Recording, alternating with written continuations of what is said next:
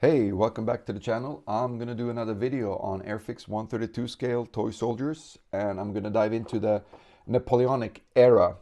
Airfix did 4 sets from this time period in 132. In the other scale, 176, we can call it, they did a lot more, and they did artillery and cavalry as well.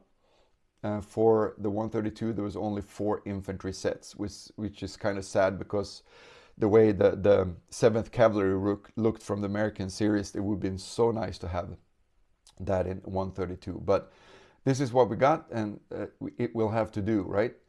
Nice set, 29 figures, 15 poses. This at the time in 73, 74, when they went from 7, 8 poses to a lot more in the sets, like with the Cowboys and those. There's only 6 poses fighting. You know, I always go on about, you know, when I was a kid, I liked the fighting poses. I didn't like the guys just standing around. But I didn't have many of these as a kid. And for some reason now, when I bought them as an adult, I really enjoy the poses that are just like standing, because they become more like a display figure that you can paint really nicely. For some reason, I don't see gameplay in these the way I do with the World War II soldiers. But that's just me. Anyways, the box art, very nice. French flag dominant in the foreground. The little eagle here on the pole, flagpole, that only the guard got to field into battle. And they also had a stamped brass plate on the bearskin helmet there with the eagle on it. On the back, as always, painting instructions with the color scheme. Here also you can see there's only 2 sets from this era available in 1973. And also a little bit history on the Guard that I guess was formed in May 1804. And down here was the interesting thing that I don't know if it's true or not, but it's on an Airfix box, so it has to be the truth, right? That when Napoleon abdicated in 1814, 300 of the Grenadiers shared his exile on Elba. And when he returned in 1815, these veterans were known as the Elba Battalion, and were included in the 1st Regiment of Grenadiers at Waterloo. So this was a small unit to start with, and then it grew and grew from 8,000 to 100,000 when Napoleon invaded Russia in 1812. And I mean, it got so vast, there was staff, infantry, cavalry, artillery regiments, and also divided into Old Guard, Middle Guard, and Young Guard.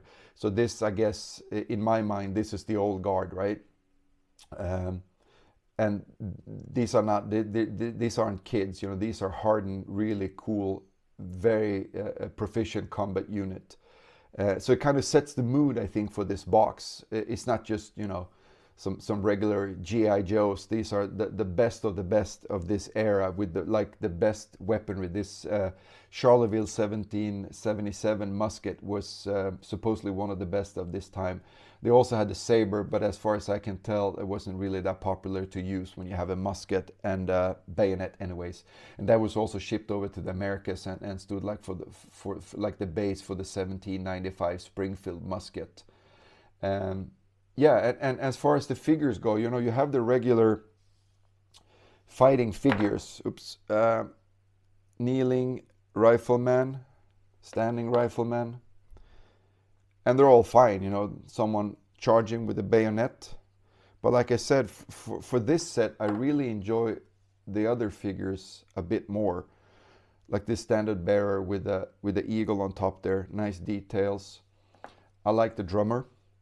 I'm a drummer since 40 years, and that saying, you know, little drummer boy, that doesn't really hold up for the old marching drums. They're really heavy. The drumsticks were like logs.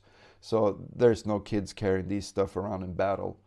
And of course, someone pointing at somewhere. Reloading. And I think this one is actually my favorite. Just a dude with a coat with a rifle on his side. There's something about it. I don't know if it's... Yeah, I really, really enjoy this set. And just these guys, just simple soldier just walking. I think they're awesome. I'm going to do a close-up now, of course, like always, on all of these. So hang around and check that out, because that's when you really see the details of these. I think they really stand the test of time as far as casting and details go.